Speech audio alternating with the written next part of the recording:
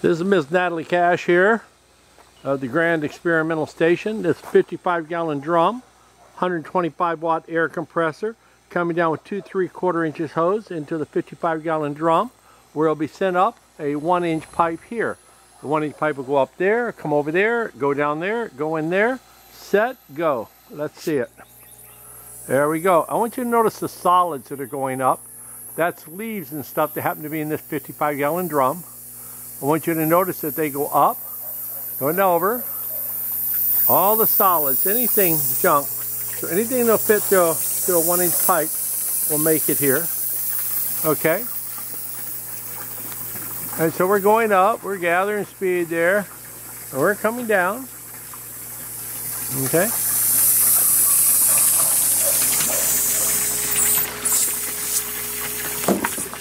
Little air leak there. Do that a little bit better. And up here, you can see the water. That lets the air go out, and we come over, and that way we're not getting a siphon effect. We're not getting a false pull on this. Okay, Miss Natalie, will you please do the 5-gallon bucket honor for me? Sure.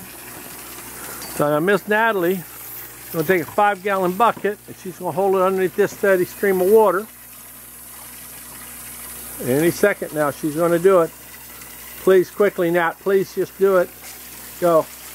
Natalie, please pay attention to your 5-gallon bucket. I'm doing the timing. Everybody's multitasking here.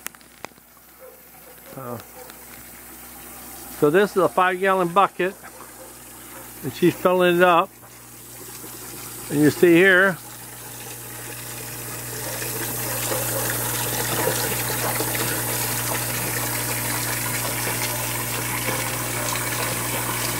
now, this is a 30-second fill. If I do this same test, we did it out in the yard.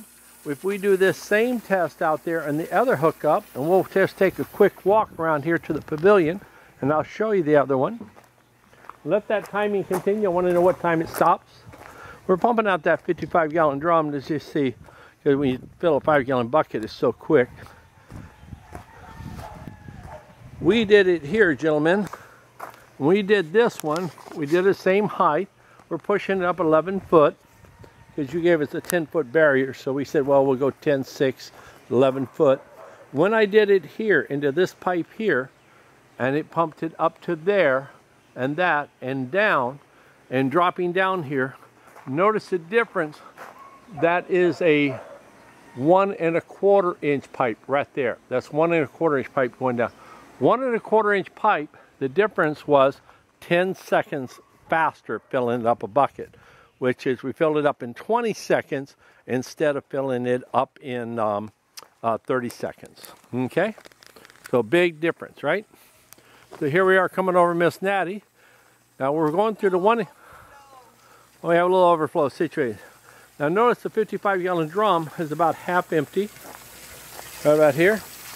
See there, it's about half empty. We're doing it. We'll just let it overflow. It needed a little change out. And so that's our test tank. It fills up this 55-gallon with a check valve down there. It filled all the way to the tippity top.